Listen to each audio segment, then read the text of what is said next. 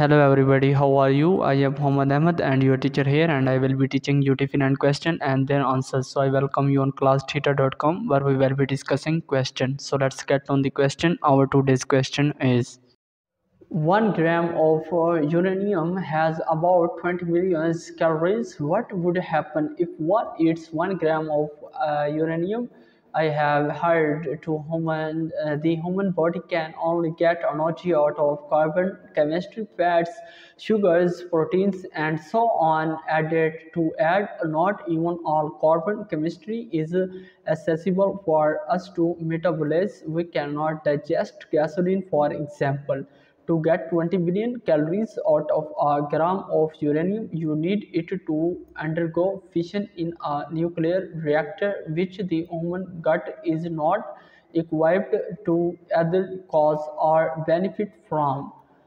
I also read if it was pure uranium, you would die. Those calories they are referring to are not food calories. You would gain no weight above the gram you ingested. You would quickly start to lose weight. Actually not secure if these quotes are true. Essentially, people are wondering that since uranium has a lot of calories, would not that help in gaining weight or putting muscle? Or if it's 20 million calories, can you gain hundreds of pounds just by eating it?